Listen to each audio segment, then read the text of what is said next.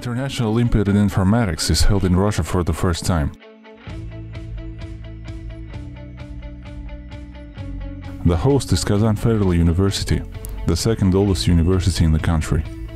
More than 300 students from 83 countries are attending. Half of the participants will receive medals, but only 8% will be awarded gold.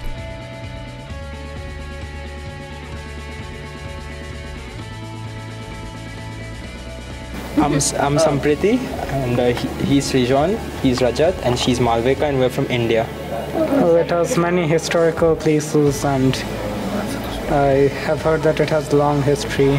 It's also quite modern, and the people are very friendly. I heard about Kazan University when I heard about IOI itself. I didn't know about it before.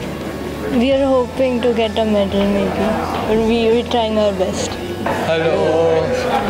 Kazan Federal University is celebrating its 212th birthday in 2016. IT is widely taught at the university, including the IT Lyceum, bachelor, master and PhD programs, short-term programming courses, and IT education for senior citizens. Kazan University extends its gratitude to all the participants and will be glad to welcome them as students. Have a nice time in Kazan.